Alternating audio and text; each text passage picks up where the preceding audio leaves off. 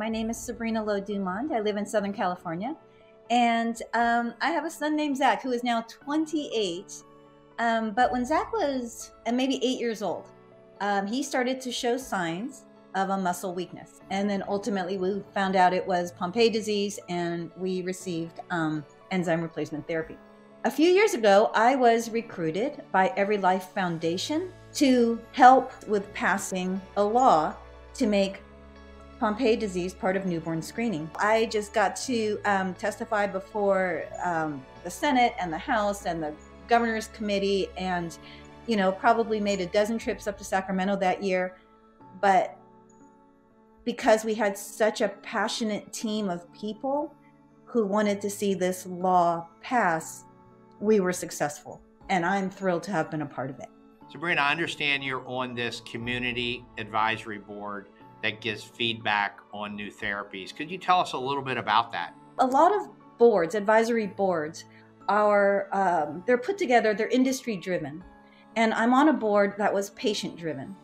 And it's called the Customer Advocacy Board. There are a total of 20 members. They are represented by 10 different countries. And it originally started with the IPA. When companies such as yours, when they have a clinical trial or they're doing research or they have a project, they can bring it to our board, and we bring our actual realistic needs and desires and wish list. We meet together when there's a need, and it's very candid and it's very interactive. There are so many people, moms, dads, brothers, sisters, that they want to be advocates. They want to make a difference in not only their loved one's life who is diagnosed with Pompe, or just a difference in the world. What advice would you have for them? I feel like there was a time in Zach's young adulthood, so we'll call it 18 to 21, where I should have had him own his disease differently than I did. So now at 28, or actually around 26 to 28, he's, ordering his own supplies for his BiPAP machine, and he's ordering his own medication, and he's figuring out his own insurance and deductibles and all of that. And it feels very late in life to be doing that. And had I brought him into the fold sooner and educated him and made him own his disease, I think he would be better off. Adulting is hard. And on top of everything else, he's having to deal with his disease and all of the medical things that I used to handle. Without question, I would just handle it because it was my job. But at some point, it became his job, and I never transitioned it. So I think that was my learning. That's what I would want other parents to know, is they're ready for it.